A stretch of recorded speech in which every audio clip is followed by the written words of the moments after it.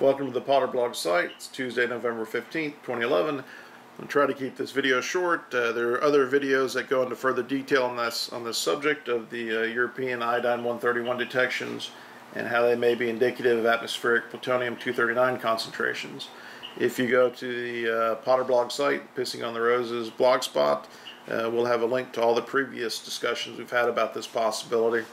In essence, we've predicted since April that solar coronal mass ejections would impact the Earth and interact with high atomic weight Fukushima fallout, both radioactive and non-radioactive, in the upper atmosphere, and that this would cause a witch's brew of radioactive iodines to fall out. And it appears as this might be what has happened here. And what's interesting is it was actually reported to be the case early on. And November 12th in the Daily Mail, there's a report here where the detections in the atmosphere are actually blamed on intense cosmic radiation and powerful winds.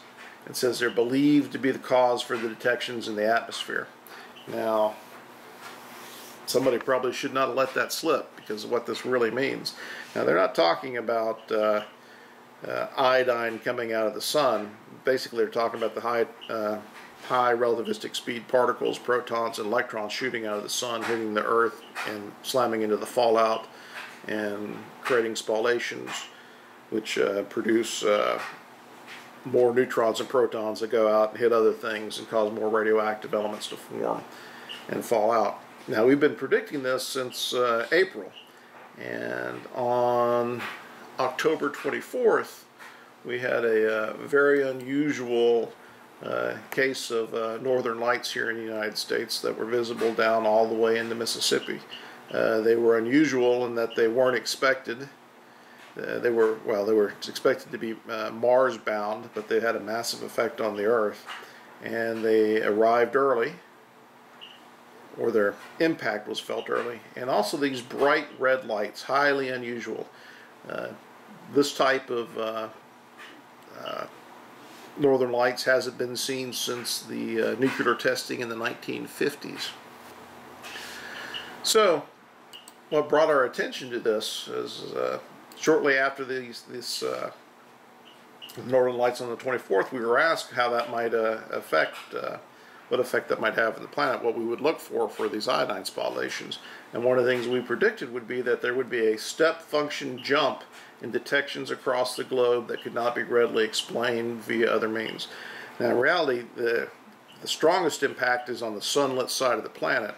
And on October 24th, Eastern Europe was just coming into the sunlit side of the planet, so they would have had the strongest impact from this solar storm.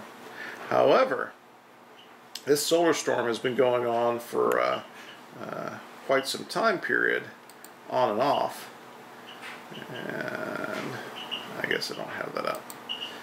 But in the space weather has been these solar storms have been hitting since October, early October. They've been coming on and off, with the biggest effect being October 24th. Now, what's interesting about these detections is, other than this early report tying them to the basically the solar winds, nobody's been able to, at least nobody in charge, has pointed out to where they're coming from on the ground. And the reason is because they need to look up for the source. Now, the scary thing about this is the specific detections of iodine 131. You know, there's just so many things that can spall out in the atmosphere from these. But iodine 131 and some of the other things that they're detecting. Here's a map here, or a list of things. This is from Slovenia.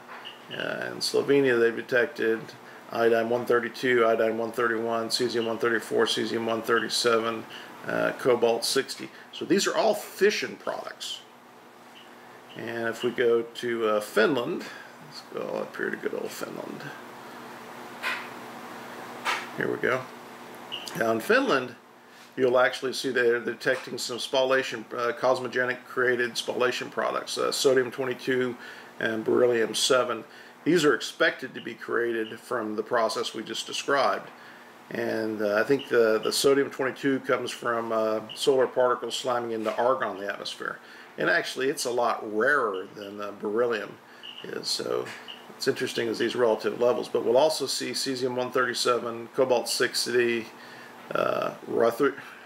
ruthenium-103, iodine-131, cesium-134, beryllium, I think it's beryllium-144. Now this is a very prolific output of a fission process. Beryllium-132, this spawns iodine-132, so this is very short half-life stuff.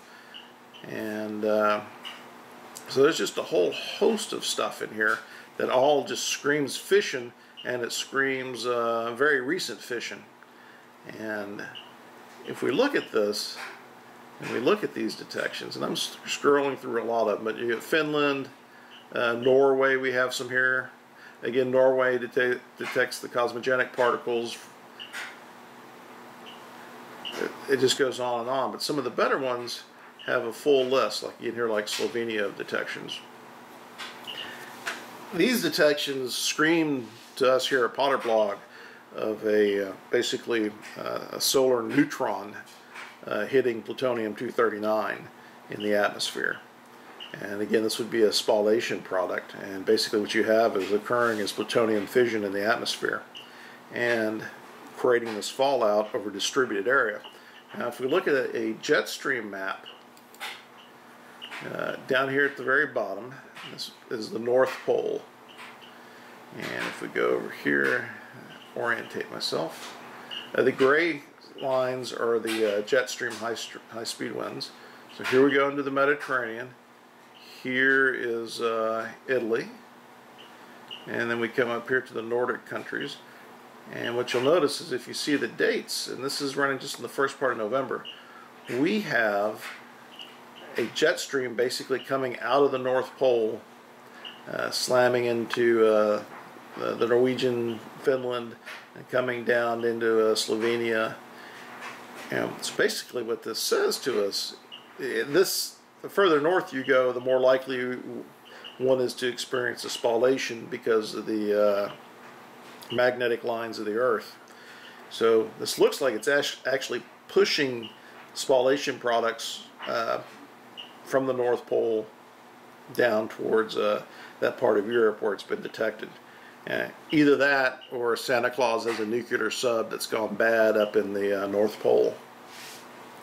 So it's all very interesting. Now there's not enough data to say all this conclusively, but it's very interesting that people have, somebody in authority has already pointed it out to the Daily Mail, but it's been squashed, it looks like. But again, the scary part of it is you could possibly be able to back calculate from this how much plutonium-239 is actually in the atmosphere to create this type of fallout over Europe. So it's a very interesting case. Now, your grandchildren and maybe your great-great-grandchildren, all so forth, they will thank us for taking the hit of this iodine-131, because if it's in fact solar spallation is hitting plutonium-239 in the upper atmosphere, it's in essence cleaning some of the high atomic weight fallout out of the upper atmosphere. We'll take the hit genetically, but maybe it'll be a little bit better for the Earth. Now, because of the plutonium-239 aspect and it being in the atmosphere, as we pointed out on our blog site, they're more likely to blame some Jägermeister in Germany deer hunting out of his tree stand, some poor guy with thyroid cancer taking a leak off the tree stand and the wind picking up the iodine. What I would call the Zweibein and Urwald scenario. But I don't think anybody will ever publicly admit to it being plutonium-239 in the atmosphere. Now, as I was going through this data, however, there is maybe a potential alternative explanation. And it just crossed my mind seeing this Cobalt-60 detection here. And if we look near Slovenia, and where we might expect this fallout, especially this Cobalt-60, would be from a CANDU type reactor. and I think they're only in Romania. I think there's only one set of Canadian reactors in Romania. So that would be another outlier potential. But were that the case, one would think that would have been pointed out by now. Anyways, interesting times. Good evening.